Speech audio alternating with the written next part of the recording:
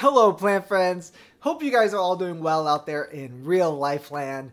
In this episode we have Mizo with us. Mizo is a Greek living in Germany who loves Monsteras. So he is going to share with us five different Monstera species for collectors. So if you love Monsteras and you guys are trying to increase your collection of them, definitely check out what he has to say about his different species and how he cares for them. And for those of you guys are saying like, Jimmy, they're not called Monsteras, the plural of Monstera is still Monstera.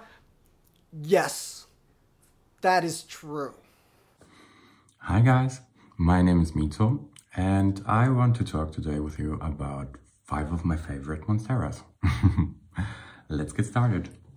First of all, I want to show you my Monstera siltepecana.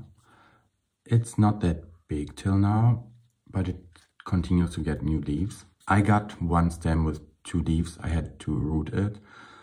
And every time it got a new leaf, I cut the stem and put it back to root it and get more plants or a fuller pot of it. So I tried out to root it in water, I tried out to root them in perlite, I tried sphagnum moss, but I have to say I didn't see a lot of differences for this Monstera in getting some roots for it. The best experience I made with this Monstera is cutting the parts I want to root and put them back inside the soil in this pot and keep it moist for a little longer, something like 2 or 3 weeks. And after that, the roots are coming. You don't have to get them to go from water roots to soil roots or whatever.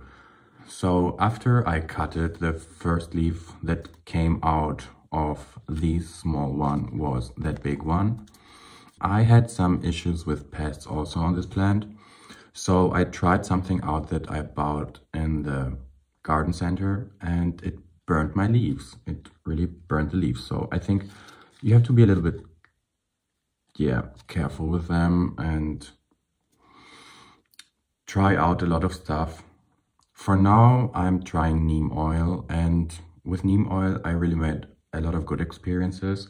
It doesn't help for pests like thrips or something, but for fungus gnats, it's the best thing you can buy, I think. Let's continue with my Monstera dissecta, which doesn't look really special or something, and it really takes a long time to grow. I mean, I got a cutting with 3 leaves and cut it in 3 parts to have 3 plants. And that whole history here needed 5 months to come out like this. So I'm happy now. I have 2 plants inside this pot and 1 plant there at the window. And I'm trying out, I don't know, I think plants are something like a little, scientific project you have. You have to see what does this plant like in your environment and how to get it growing to your conditions and being pretty and healthy. I don't have any humidifier I'm running the whole day. My walls will be black if I do so. So they all have to deal with a little drier air inside my 4 walls here. But they're doing pretty well and they're growing. During the growing season, they're getting for sure bigger than in the winter. And yeah, let's continue with one of my also most favorite plants. It's Monstera tuberculata. It's also growing pretty slow here. I didn't give her a moss pole or something to climb on it, so it didn't grow well and it didn't give me new leaves or something. After that, I attached it to this pole and I'm having those aerial roots and these small here, which are coming. That leaf got pretty bad and it was also some kind of black. I don't know if you can recognize it on my camera. But because she's getting those small aerial roots, I think the next leaf, which is coming now before the winter, will be bigger and better. So let's get see. It's really complicated to grow her for me in my environment.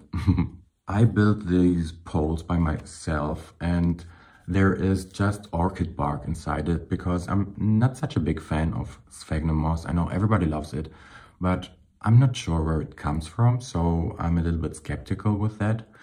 And every plant that has a pole, for sure I'm watering also the pole. I'm spraying it every night, but I'm not spraying the soil. That means the plant doesn't get any water inside here. The water is staying here till the next watering. We're gonna continue with one Monstera, which is a mystery to me. It's being sold as Monstera Friedrichsdali in Holland, and here in Germany I bought her at the hardware store. Her name was Monstera 86, so I don't really know what Monstera 86 is. I asked there and nobody could tell me what they are selling. It remembers me a little bit to Monstera dissecta, or also a little bit to Monstera Peru or Monstera lechleriana. But yeah, she's pretty amazing because she's doing so well and she doesn't need a lot of water. She doesn't need a lot of humidity. I'm spraying her every day, like all of my plants at the night, something like 11 or 12 o'clock in the night before I go to bed.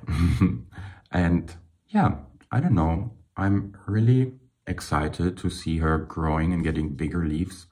And maybe she also gets fenestrations. I don't know really if she's gonna get some, but let's see. The last plant I really like the most is Monstera adansonii. I really think this plant is amazing because it has such a variety of forms. It has, I have 3 types, which I know, yeah, I know which kind of form they are. And also I have a pot which is full of unnamed adansonies. Let's see. This type is being sold as Monstera monkey mask in Europe or in Germany. These were the first leaves when I got her. And all these leaves here are new growth. I had thrips on her. I have also 2 plants of that kind of plant because I really like her. Against the thrips, I put something chemical on it because the neem oil didn't did anything for me with the thrips.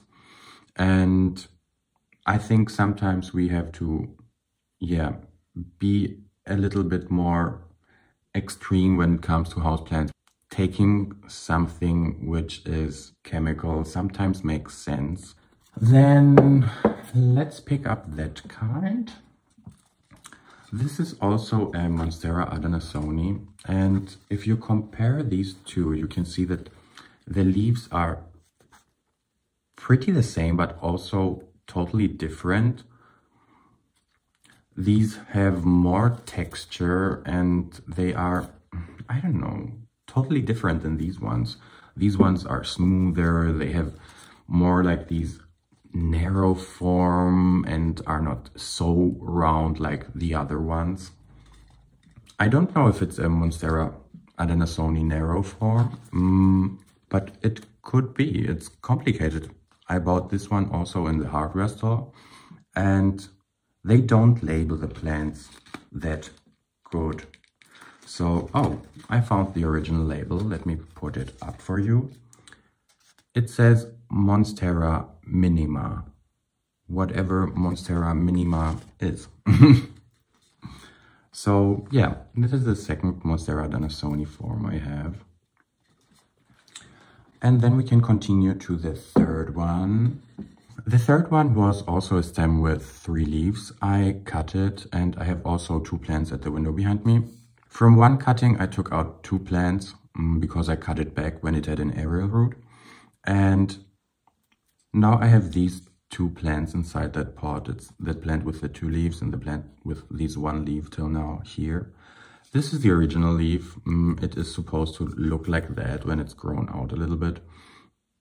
It's called Monstera adansonii variant Bolivia or filigrane. I bought it from a collector who is collecting philodendrons and monsteras in Germany since 20 years. So I don't know if that's the real name of her or it is something like the name the collectors have for her. But this is the name she had when she got to me. Yeah. And then I have a small pot full of 4 different kind of adansoniis. They were sold with the name Monstera acuminata to me, but it's not acuminata. It's absolutely not acuminata because acuminata doesn't have any holes and is a shingler. Some of you maybe know, some don't. But yeah, these are not shinglers. We can see these are not shinglers. And the fenestrations are really different on each of them. Also, the foliage looks a little bit different to me. I am happy that these part here survived because when they arrived to me, they didn't have any aerial roots or anything. The packaging was outside of hell. I lost every single leaf that plants or that cuttings had when they came to me and have to root them in sphagnum moss. It took like 3 months or something till they had some leaves and something was going on this plant. Also, she had some thrips and fungus gnats, so she didn't had a easy time at my place. But she's doing well now. She doesn't grow a lot for now. Since 1 month, she didn't change anything. She didn't get a new leaf or I don't know what. But I'm happy if she's stable and if the foliage doesn't change or there isn't coming any new leaf. But also there isn't, please ignore that. It was also from that chemical stuff from the hardware store which burns her leaf. If the leaves doesn't change and they aren't getting yellow or something, I'm not getting nervous because also the root system could grow in that time and maybe she's building up a stable and bigger root system to grow better and faster. So yeah, I think sometimes they need time, just a little bit of time.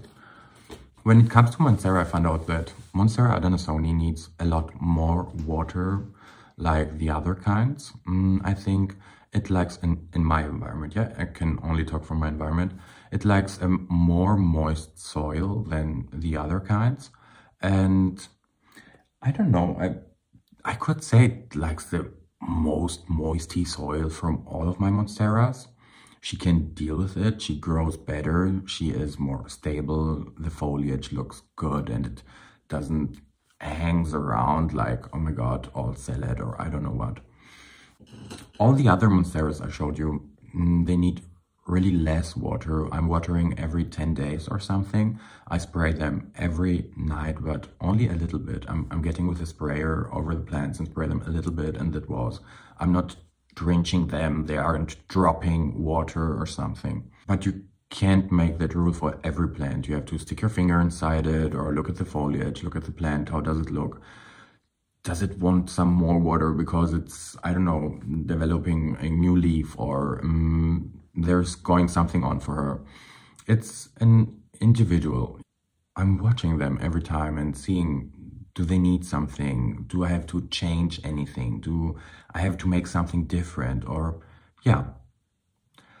So, I hope that was good. That was my first video. And I wish you a nice day. Bye. Thank you, Mizo, for braving the camera and sharing with us your different Monsteras or Monstera species. Guys, definitely check out his Instagram, give him a follow, give him your thank you and love and support. Yeah, and if any one of you guys want to share your plants or setups or care tips or basically anything, reach out to me on Instagram and we'll make something happen. Till next time, happy planting.